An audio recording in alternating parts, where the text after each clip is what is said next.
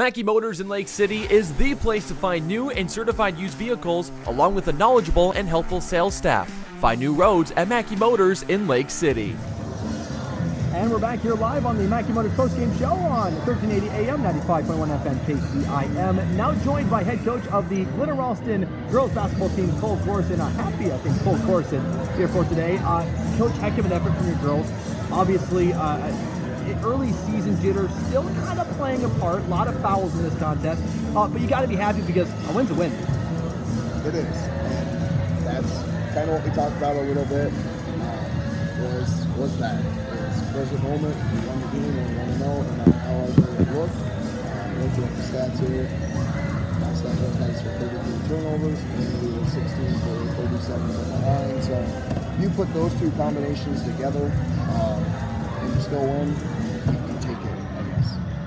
Yeah, and I think, looking at just kind of the stats you guys had, two girls that kind of stand out, obviously, Tyler Jensen, Paige Bucky. They played off each other kind of all night long, passing down court pretty well. Obviously, the layups could have used some work there, but, just a great dynamic duo you have with those two girls.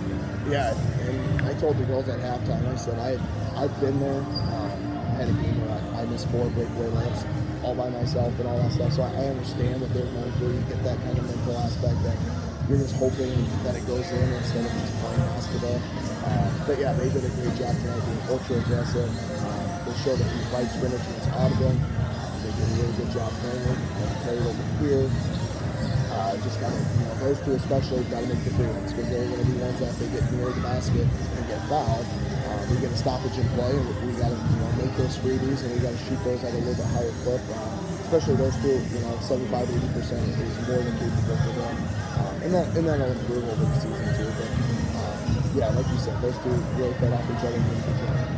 Obviously, one of the big things here later on in that game was fouls. Kind of played a really good part for you guys later on.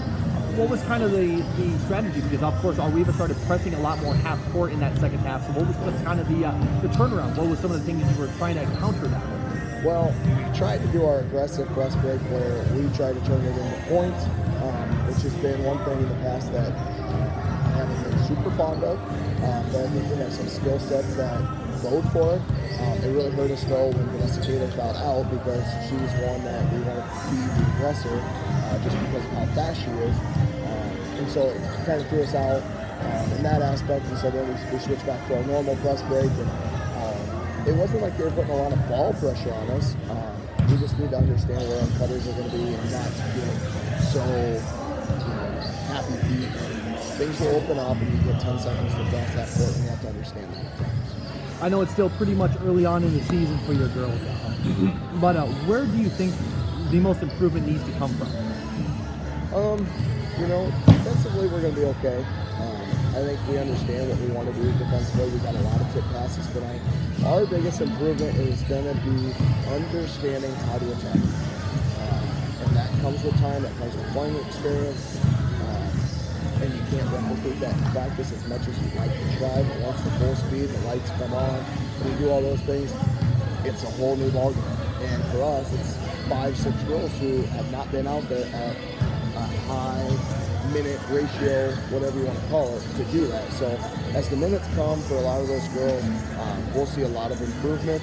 And a lot of girls tonight I thought stepped up in various roles, and I thought our biggest thing is tonight we wanted rebounding to be an emphasis, and we had, according to our charts anyways, we had about a 67% clip where we had the defensive rebounds, and it's kind of where we wanted to be. We wanted to be at 75, but I thought Elizabeth Lloyd, racked in a ton. We were aggressive on the offensive glass, so yeah, we just got to improve with game time. Yeah, absolutely. Well, I'll tell you what, congratulations on the win. Of course, we got the boys game, so we'll kind of enjoy that, but appreciate you coming up and talking with us. Perfect. Thank you, Tyler.